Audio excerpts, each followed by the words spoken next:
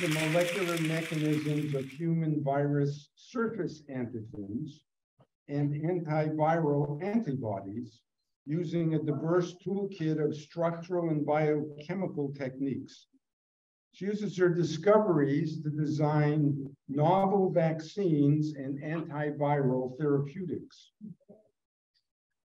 Before joining UCSC, she was a postdoc at the Pasteur Institute in Paris and at the St. Jude's Children's Research Hospital in Memphis, Tennessee. She received her PhD in biochemistry at UC San Diego and her bachelor's degree from the University of Colorado Boulder. And today she's going to talk to us about vaccines and viruses.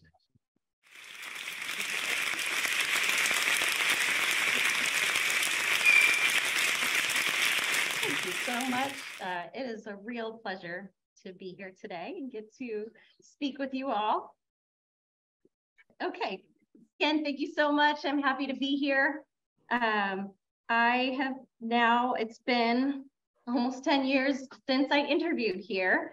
And I have been situated in the Baskin Engineering Building since I got here. And I love it here. And sometimes on really busy weeks like this week, I am really looking forward to being part of your group.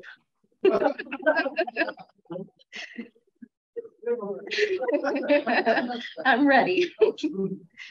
So I would love to start by reminding everyone that pre-pandemic, there were still lots of viruses in the news. You remember the Ebola outbreak, Zika virus, new strains of viruses being discovered, things about vaccines too, how well the flu vaccine works, the new shingles vaccine, everybody get it? And there was even hints from some people saying, watch out, the next pandemic is probably gonna be respiratory-based virus. So sure enough, that's what we've had for the past 3 years here. But I will just say that there's a lot of new viruses in the news. You've probably heard about monkeypox. There was another outbreak of Ebola. Some other scarier viruses emerging in new places. And you might have heard of the triple demic, which is RSV, flu, and COVID all kind of peaking at one time. I will be talking about RSV. That's something that my lab studies. So, but we live in a world of viruses. They can be scary, but also in my mind as a scientist, fascinating. And I'm always interested in just how they have evolved to be able to do what they do. So I love this definition of a virus. It's simply a bad piece of news wrapped in protein. So that bad piece of news, of course, is the viral genome, and the protein are the molecules on the outside of the virus that allow it to attach to and infect a host cell. Those proteins are also the target of our immune system. So my interests in my lab are really to understand that molecular warfare happening between the virus and the host. So as I said, the proteins on the surface, they really act like little keys to infect our cells, and they have evolved to attach to certain factors. And those keys really have evolved to be a perfect match for certain cells and things on the surface of cells. But these are also the target of our immune system. And so these, I also will call these virus surface proteins antigens. That's short for antibody generator, and I'll talk about antibodies a bit today. So the first thing that I think everyone has been educated on in the past couple years, how does our immune system respond to a virus infection? We have really a sort of short-term house alarm, non-specific kind of response, but we have what's called an adaptive immune system, where we really, our immune system learns exactly what that infectious disease is, and develops immunity against that specific thing. And that is a big part of that is a type of white blood cell called B cells. And B cells are antibody producing cells. So antibodies are initially on a membrane bound form on the surface of the cell.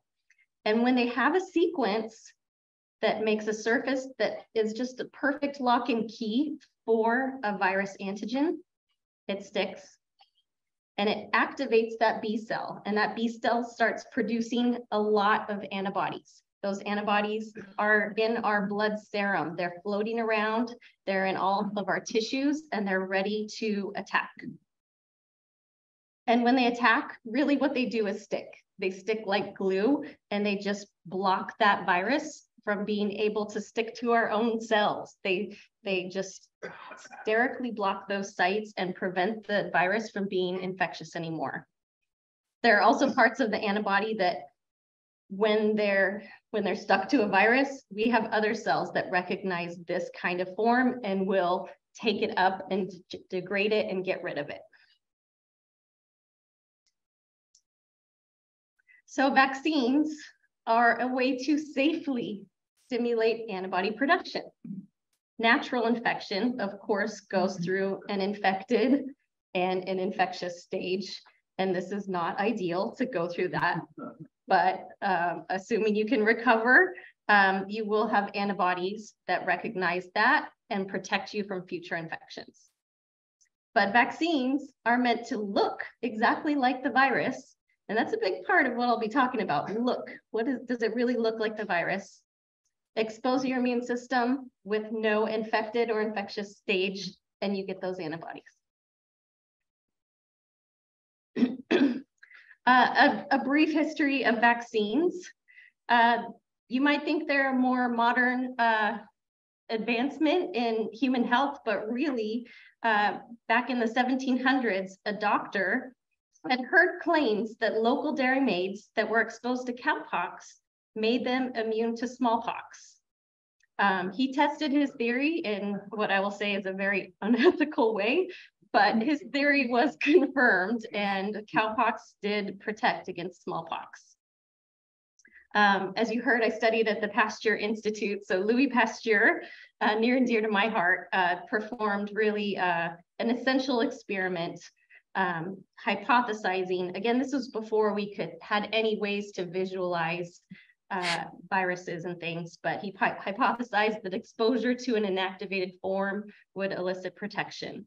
So he took dried, crushed spinal cords from dogs that had died from rabies and injected them into healthy dogs and exposed those dogs to rabies, and they survived. And in a very dramatic situation, a 9-year-old boy that had been bitten by a rabid dog was brought to Pasteur, and that at the time that was essentially a death sentence for that boy. Pasteur gave him an injection of the dried, crushed spinal cords, and that boy survived. In the mid-1900s, Jonas Salk developed poliovirus vaccine. The virus he was able to grow it in the lab in a cell culture and inactivate it. So I love this. This is just really a snapshot of different diseases, and I want to highlight mumps and rubella and measles. Those are all respiratory viruses. And the size of this, and then it's a timeline here from 1945 to now. And the size of the circle was the number of reported cases at that time. And as you know, measles is highly infectious. And you can see, as soon as the vaccine was developed, as designated by the orange spot, cases just dropped rapidly. Measles, it's beautiful. The vaccines are amazing. Measles. And of course, this little blip here is that outbreak that happened at Disneyland a few years ago, if you remember that. And there have been outbreaks in the last year too, mainly in unvaccinated people. Is this yours? But you can see as soon as those vaccines are developed, one more ice is mine. Dropping cases. Less ice, I mean. It tastes funny. Pre-COVID, we had several different kinds of vaccines. I've mentioned inactivated or live attenuated viruses. Inactivated, like our flu shots, are mostly inactivated. We have live attenuated, like our measles, mumps, and rubella vaccine. MMRV now, measles, mumps, rubella, varicella. So that prevents chickenpox. There's now what you hear, protein-based vaccines, recombinant protein, and recombinant just means it's made in a lab. And viral vector, where another harmless virus will carry the genetic information to your cells to make that vaccine antigen protein. And as you know, really due to the COVID pandemic, we tried out mRNA vaccines that had been developed but never fully implemented in clinical trials, and they have been working beautifully. mRNA, also called messenger RNA, is the information for our cells to produce that protein. We also have, at least in our country, recombinant protein vaccines for coronavirus, and in other countries, there's inactivated virus. But no matter the vaccine platform, they are all meant to do exactly the same thing, is to get our bodies to generate protective antibodies that will protect us from infection and disease. So what I'd like to talk about is the thought process right now of what my lab does to go from the sequence of a virus. So how do we go from, you know, this brand new virus has emerged in humans. Here's the sequence. This is just 10% of the coronavirus sequence, by the way. How do we go from that to a vaccine? And so my lab does something called structure-based vaccine design, where we really think about what the structure of the proteins on the surface of the virus look like and where the antibodies target. These are the viruses that my lab currently studies. The top two, as you know, are respiratory viruses. Astrovirus and norovirus are gastrointestinal. And a big part of focus of my research is on viruses that really have no vaccines or don't have ideal vaccines, and especially ones that cause infections in children. Respiratory syncytial virus is a top cause of severe lower respiratory tract infections in children, especially infants. And pretty much everyone is infected by the age of 2. And worldwide, RSV is really only second to malaria in causing childhood deaths due to infectious disease.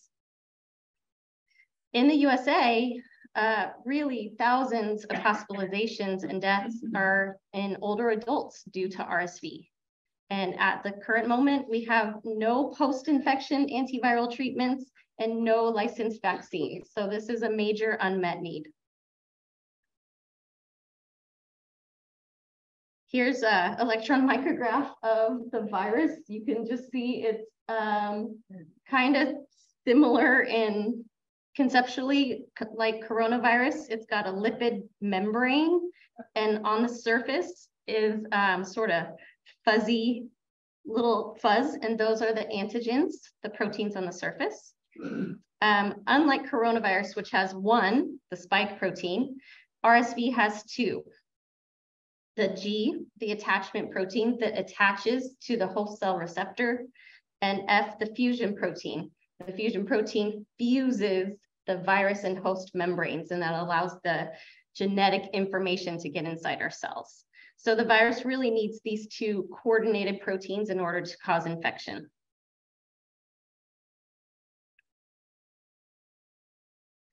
RSV has been haunted in its vaccine development efforts. In the 1960s, there was a clinical trial in children, and an inactivated RSV vaccine was made. Very similar to how other inactivated vaccines are made. There was no obvious concern about it. However, the children that received the vaccine all experienced enhanced disease symptoms once they were naturally infected with RSV. So not only did the vaccine not protect them, but they got worse disease once they were naturally infected. So what went wrong? What was wrong with this vaccine? I will say there were preclinical studies in animals that did not support this, observation. What we know now is that the F protein, the fusion protein, has two forms. The pre-infection form that's found on the surface of the virus. And once it fuses with the host cell, the membrane, it gets the membranes to fuse together. It converts to what's called a post-infection or post-fusion form. And it turns out the inactivated vaccine, the inactivation procedure caused this protein that was on the surface of the live virus to flip to this form. So the vaccine was made with this form. The people developed antibodies to that form, but unfortunately, those antibodies did not recognize the virus. They recognized the wrong form of it. So they didn't block virus infection.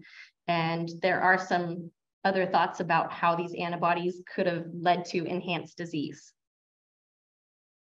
So I've mentioned the F protein, but there's another protein on the surface of the virus. What happened with that protein during the inactivation procedure? We have no idea, because when I started this study, nothing really was known about the G protein.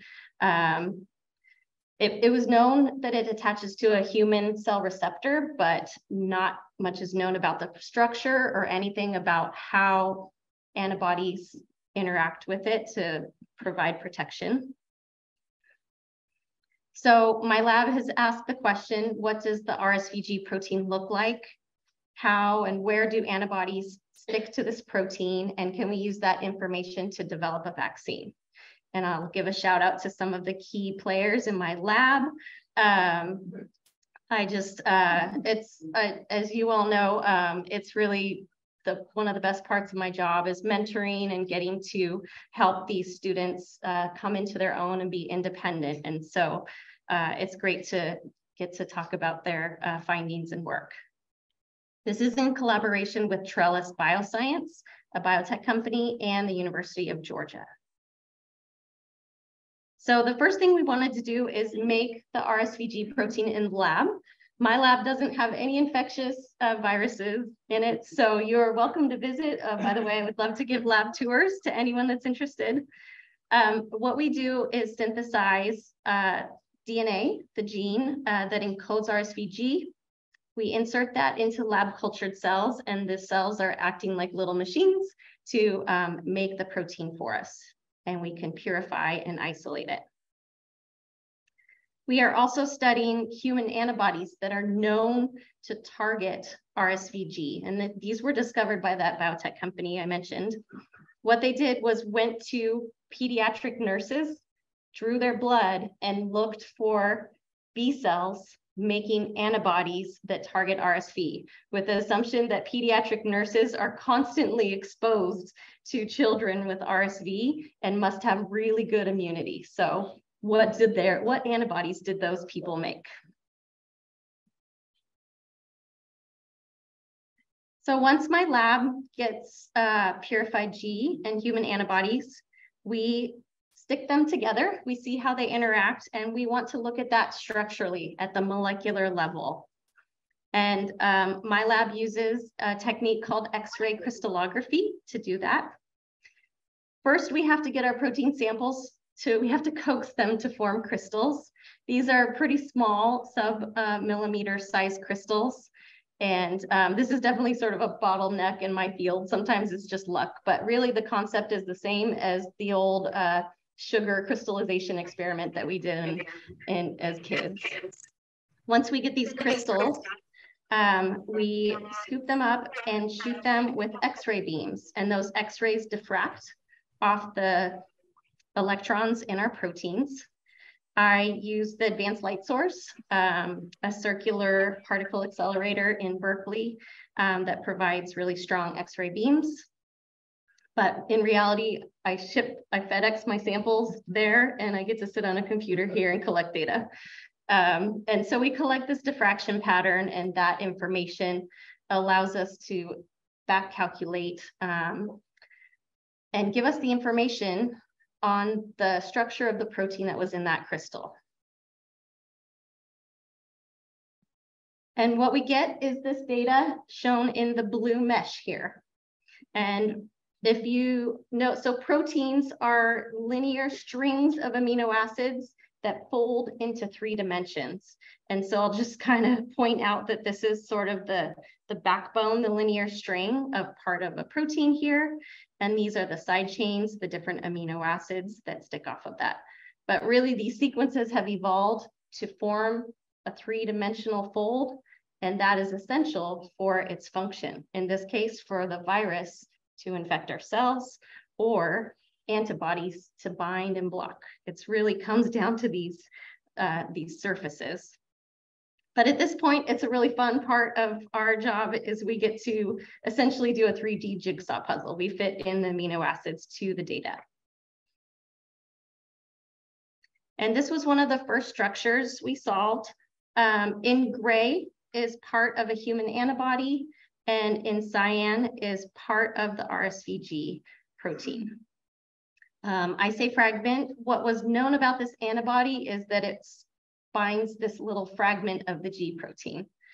But if what we know about antibodies is this kind of blobby section right here. It's a little bit hard to see, but those are parts of antibodies that evolve to get better and better at sticking to its antigen target. And so we observed in the structure that it's not sticking to anything. And we hypothesized that this antibody actually binds a bigger fragment that wasn't recognized as important. And sure enough, we took a bigger piece of the G protein antigen and solved the structure. And you could see that this fragment kind of wraps around in a loop and comes over this way. So the antibody is binding this 3-dimensional surface and complex fold on the G. And so here's just a little G, again, is in cyan, and the antibody kind of sticks and wraps around that section. So since this first structure, we have solved 3 more structures, and another lab has published 2 structures. And if you look at that, this is, again, the G here, and every single different color is a different antibody. And you can see that our immune system just attacks from every angle it can see. It recognizes a surface and it attacks. And so really this is what our immune system looks like when we receive a vaccination or we're infected. We generate a lot of different antibodies that attack from all sorts of different angles. Okay. In addition to solving those structures, we do a number of binding assays. We have really quantitative ways to measure the strength of interaction between the antibodies and their target. And we also develop sort of cellular-based assays and things to see if the antibodies are blocking the function of the virus protein. For example, in this one, RSVG is in the bottom of a cell culture plate, and human cells are in the top, a certain kind of human cells, and human cells naturally migrate towards that virus protein. That's part of its activity. And then we can test, so we can measure that migratory activity, and then we can see if antibodies block that migratory activity. So what I'm hoping you are taking home is that vaccine antigens should really look like the virus at that atomic 3-dimensional level, because we want vaccines to stimulate antibodies that stick really tightly. If we made a vaccine of just that little fragment, remember the first structure, we wouldn't get the antibody that's evolved and binds really tightly to that bigger part of the virus. So we really need the whole part of the virus and the part and folded in the correct way. So this is the kind of information that we use to design vaccine candidates. And so in the case of RSVG, that part that I showed you in cyan, that was about a quarter of the whole RSVG protein. So what we've learned is antibodies really preferentially target that spot. I will say that we selected for antibodies that bind multiple strains of the virus. We wanted those antibodies that are really cross-reactive. So, but what it's telling us is we need a vaccine that focuses the immune response to that part. And so we developed some vaccine candidates and sent them to our collaborators in Georgia to perform some preclinical studies in mice.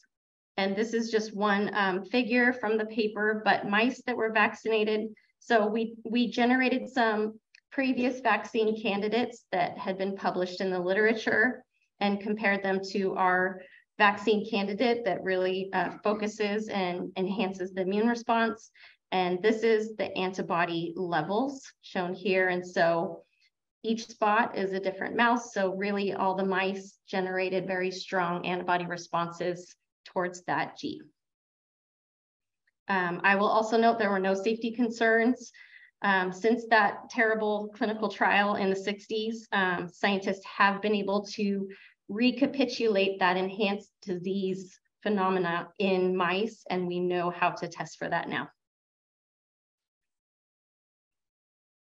So you may have heard about RSV vaccine development in the news. The great news, although it's not my favorite antigen, but the great news is that vaccines, efficacious vaccines, are coming very soon. Pfizer, GSK, and Moderna have all released phase 3 clinical trial data with the RSV-F protein, either protein or mRNA vaccines. These phase 3 clinical trials were with tens of thousands of people. So these are really big trials, just like they did for the COVID vaccines. And there's all of them are around 80 to 85% efficacy against severe disease. As I mentioned, RSV is a problem in older adults. So these clinical trials were in older adults. But Pfizer's vaccine was also tested in pregnant women. So are pregnant women getting RSV really bad? No. But if you vaccinate a pregnant woman, her antibodies get transferred through the placenta to the baby and also through the breast milk. And so by vaccinating pregnant women, that provides immediate protection for their infants, at least in the first 3 months. It wanes over time, but at least in the first 3 months, which really is a critical period of time for infants getting RSV. There's also a long-acting monoclonal antibody. So this is an antibody made in the lab and injected and tested in newborns.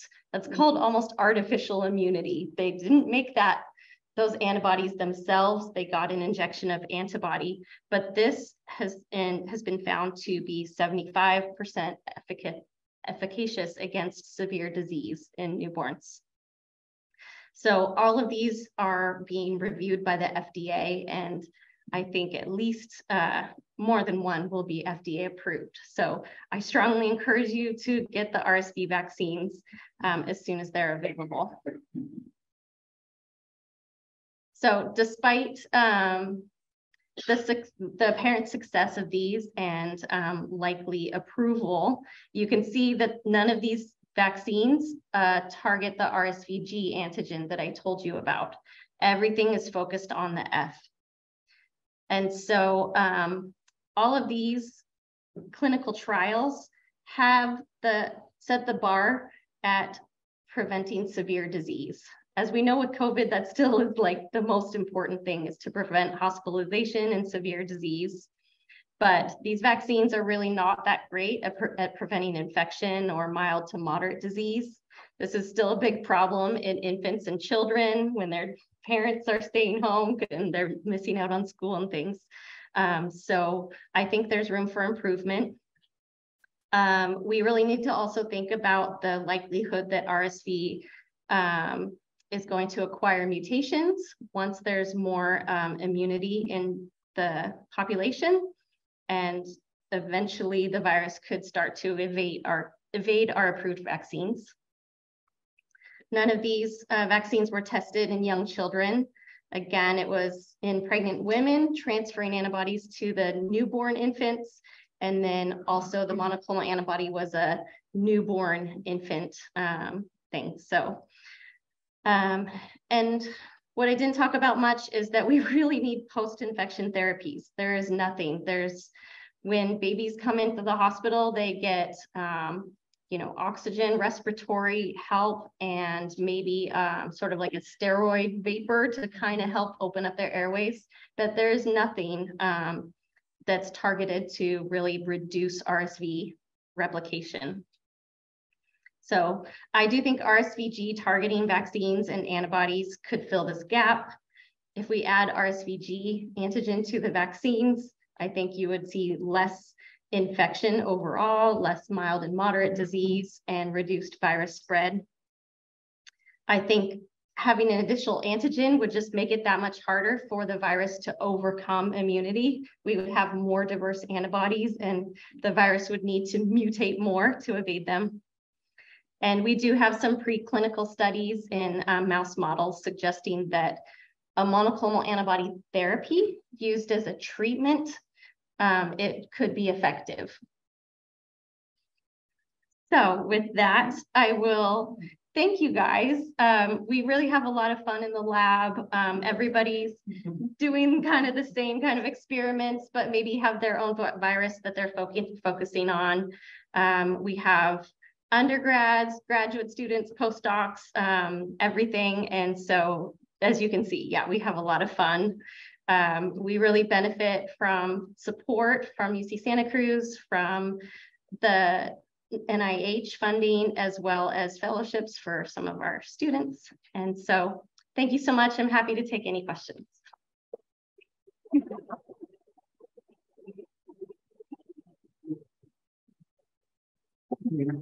Can you repeat the questions so that? Yes, great idea. I will repeat questions. So, question. Now, Yeah, two questions. You talked about the white B blood cells kids acquiring. How does it do it? Have there been studies on that? And on the second thing, you mentioned needed for older adults. Do older adults lose their immunity, assuming they were immune when they were young, later on in life? Yes, great questions. Here I am back to here. So the first question was, how do these B cells work? The amazing thing about our genome is the antibody genes. Those are constantly mutating and changing, specifically in our B cells. So whereas you might say here on our UCSC campus, we have solved the human genome. That is all the human genome and just maybe a starting point for antibody, but really each of our bodies are producing millions of different sequences of antibodies. And there's this really amazing genetic rearrangement of our antibody genes and mutations, and that helps antibodies evolve. But ultimately those genes encode a protein sequence, and it really is just trial and error. B cells that make antibodies that don't stick to anything eventually slow down and die. But B cells, when they happen to make an antibody that sticks to a target, they amplify and they have a signaling pathway that says, make lots of secreted antibodies, send them out, we're being infected. We need to remember this for the future. And they eventually turn into memory B cells that can be lifelong. And that does lead to your next question. Why are older people getting RSV infection? Weren't they infected as kids? We are all infected with RSV throughout life, actually. RSV is one of those things where we have temporary antibody immunity and it just wanes over time. And we could be reinfected with the same strain every 5 or 10 years. And so I think there are some sneaky things that the virus is doing to prevent our memory B cells from really becoming established. But in general, infections become more mild as you become an adult. And once you're older, the immune system starts to wane really for everything. And so I'm sorry, I didn't mean to say that way, but many different things, which is why we have high dose flu vaccines and things. We just need a little bit more to get that immune system back up to the level of a protective threshold. That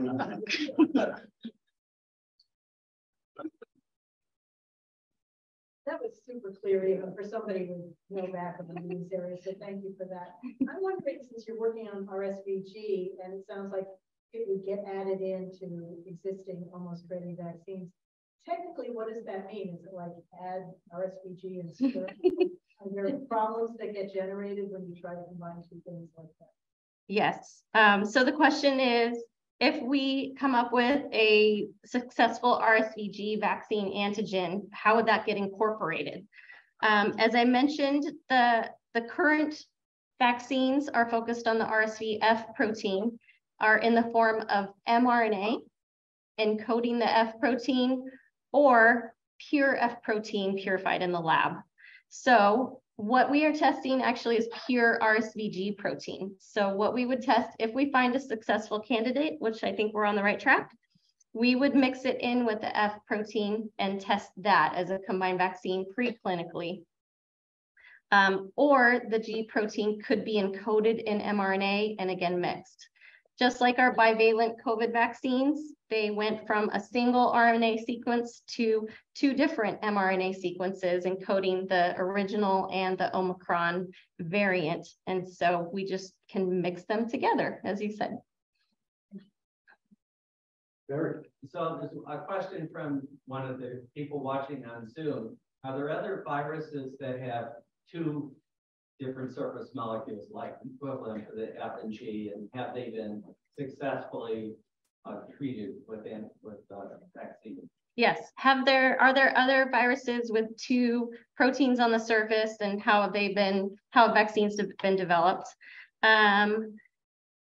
The measles, mumps, rubella, those 3 are very similar to RSV in a close related virus family. And so they have 2 proteins. Those vaccines are live attenuated. So they have the 2 together. Our influenza has 2 proteins, an attachment and a fusion protein, just like RSV, but our vaccines are the isolated, actually, sorry, that's not true. They have 2 proteins, but the one we focus on is the HA, that the hemagglutinin protein that has the attachment and fusion activities in it. But part of my influenza research is asking whether the addition of the other protein could be useful. That other protein actually helps the virus to release from cells and spread. So theoretically, if we had antibodies against it, we could reduce the spread within our bodies as well as reduce transmission to others. So that's something that we're looking at. And I think it's maybe starting to be realized more that multiple antigens will provide broader protection against the evolution of viruses. How do you look for unintended consequences of the vaccine attacking the natural part of the body? Is that you have to wait until clinical trials, or are there some standard rules of things that one shouldn't do? How does that happen? So how do we prevent vaccines from stimulating antibodies that attack self? That would essentially induce autoimmunity, immunity against self, which is not good. Thankfully, our immune system has a way to reject the proliferation of B cells that recognize self.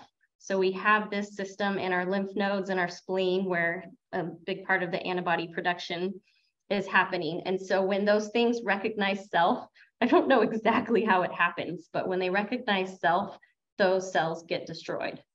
So sometimes actually when, despite me saying that antibodies attack the surface from every single level, often what we see are patches where antibodies never bind. And we think that maybe that one surface looks like self, and our bodies are naturally like making sure that those antibodies don't get produced because it might look like self. So if you're successful, this could be, since we are all infected, quite lucrative. How do you work out intellectual property between yourself and Thankfully, we have an excellent intellectual property office here at UCSC. And so they're quite frank and protective of UCSC intellectual property.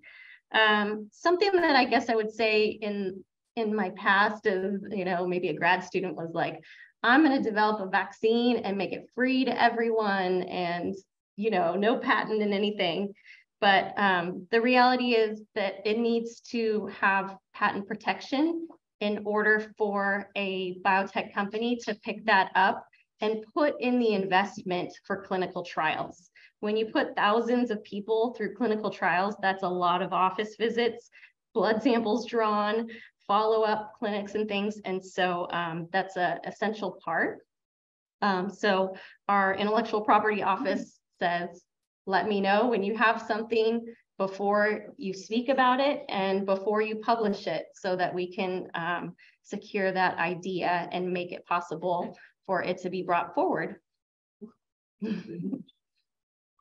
I noticed one of your news that talked about shingles. Can you say something about it? Because my memory was that came from chickenpox when we were young. Yes.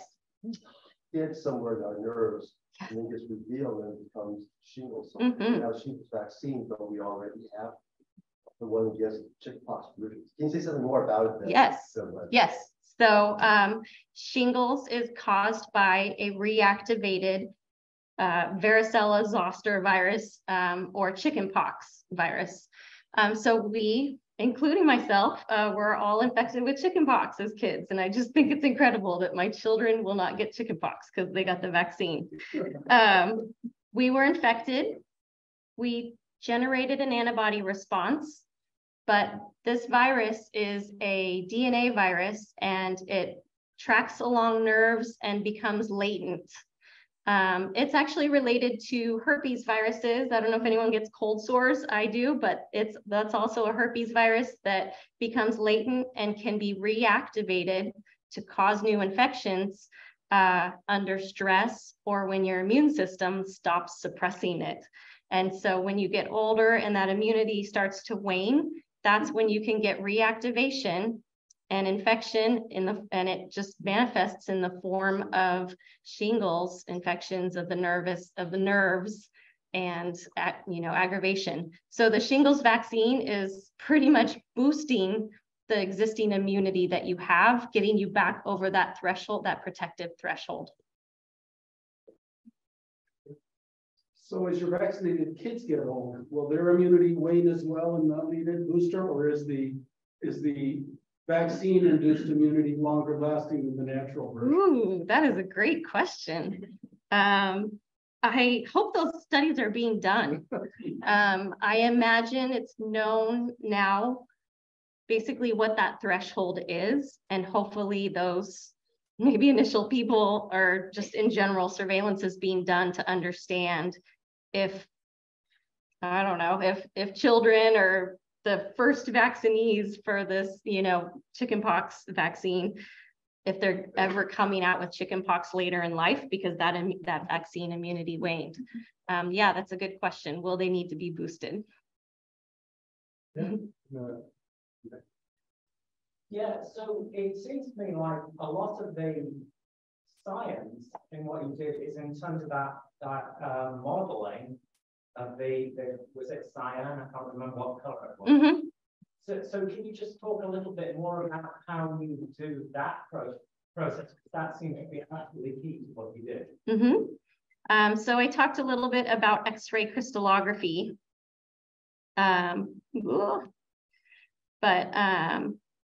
So we're making that protein in the lab. Does that mean it is folded correctly like it is on the virus? Not necessarily, but what we do know is that the protein we make in the lab is recognized, it can be bound by antibodies that recognize the virus. So if these antibodies recognize the virus, it must be identifying the same surface on the virus the same surface of the protein that we're making in the lab. So that gives us confidence that the G protein that we're making in the lab looks the same as on the virus. But then, yeah, the experimental data that we collect from the X-ray diffraction pattern is in the blue. So what the modeling that we do is really modeled based on experimental data. So we're confident in those resuls. But did that answer your question? So you showed two different structures, like a very local structure. So how do you generate those cyan patterns? How do you decide that that's the structure that's kind of binding it? How do we decide that this is the structure it's binding? Yeah. Because we observe it. We basically, based on our data, we have put every single atom into this structure using the data. So, you know, it's almost like a mold, and we fit in the atoms. And so we know this is exactly what that antibody looks like in gray, and that's what it interacts with. That's what the G protein looks like.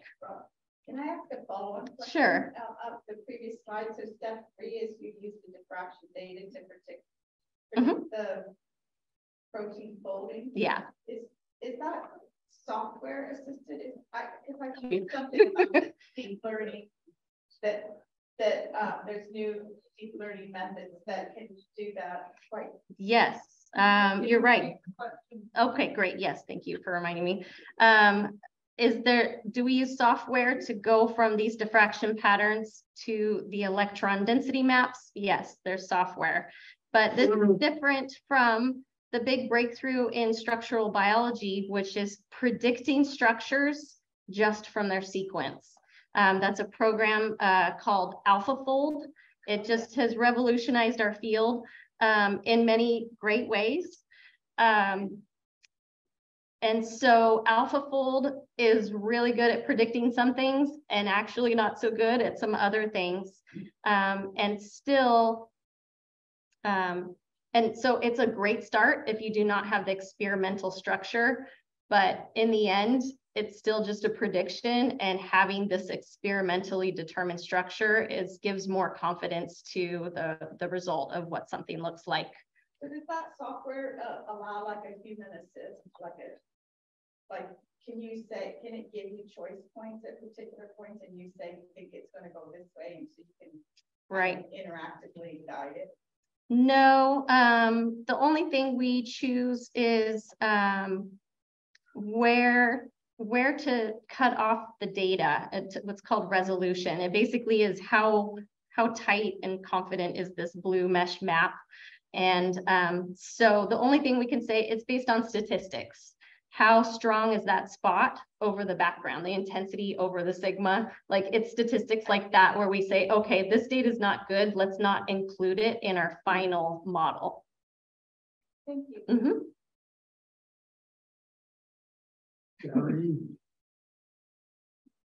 Rebecca, you mentioned that antibodies can be transmitted to infants through the milk. Yes. Why isn't it digested in your digestive system? I'm very surprised that big thing antibodies can get across the cell membrane.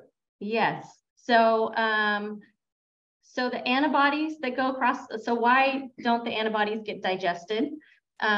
When we drink cow's milk, our bodies digest the cow's antibodies. They chop it up into little amino acids. The antibodies that cross the placenta are coming from our blood serum. So they're coming from our blood and going into the infant's blood. So there's sort of a direct transmission there.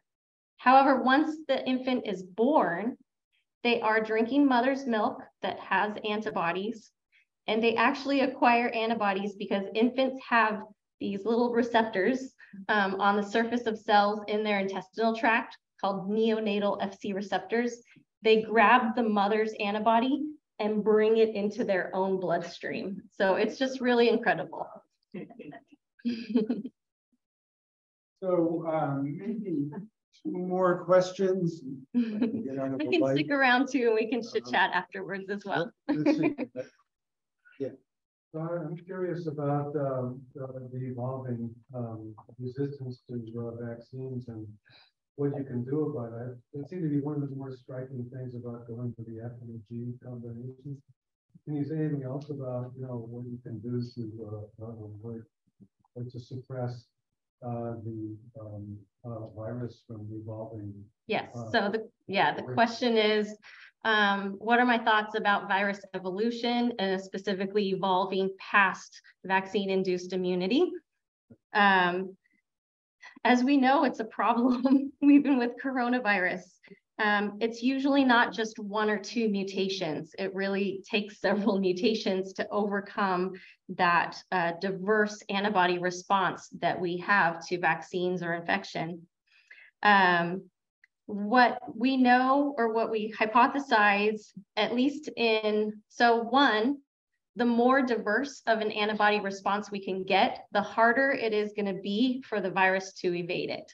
So having to overcome immunity to F antibodies, they only need to evolve against their F protein. They don't have to evolve their G protein. But if we have antibodies against F and G, the virus would need to evolve both of those attacks from our antibody immune system. What we know from some of the variants that have come from coronavirus, what is believed is that they came from an immune compromised person that was chronically infected. So they had an infection, perhaps generated a weak antibody response to the virus, but not enough to clear the virus. The immune compromised state allowed the virus to persist, and over time, within one host, the virus will mutate to resist the antibodies that are there, and you can end up with more diverse and mutated viruses. And so that has been observed in immune compromised people. I don't know if it can be said for sure that that's what happened for, say, Omicron, but that's one hypothesis. And so I think one solution is to have more antiviral therapies for patients that are immune compromised to prevent that evolution from happening inside a patient. I think also we might just have to do what we do for influenza, which is update the vaccines every year to play catch up. And so with influenza, every year during our summer, it's winter in the Southern Hemisphere. Those viruses are sequenced, and we adapt our vaccines to the sequences in the Southern Hemisphere and vice versa. So we're always adapting our flu vaccines, and we might just have to keep doing that as well. One more? Maybe this is a follow-up question for number 1. That is, you say make protein form crystals. Is that difficult, and can you do that for any protein? Is that quick and cheap, or is it a really big step in cost? Yeah, good question. How hard is it to make proteins form crystals? They end up being more like Jell-O crystals, not like a salt or sugar crystal.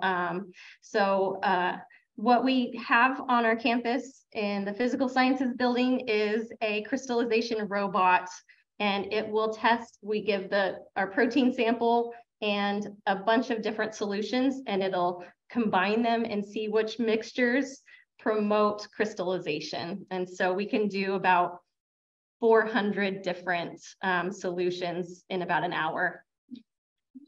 So it's amazing. It's amazing. I will say in grad school, we didn't have those robots, and I pipetted everything by hand. Oh, sometimes we fail. Yes. You might have heard something called cryo-electron microscopy. This is a really powerful electron microscope. I guess I did show you like the electron micrograph of the virus. So we could take much better pictures where we get the detectors are much more advanced in the last few years. So you could get atomic detail of proteins like this. And so we have a new instrument on our campus. I helped co-write the grant for that. It's a almost $2 million piece of equipment, and we just are starting to use that now. So if something doesn't crystallize, we usually throw it in the electron microscope and see if we can get images that way. Well, thank you.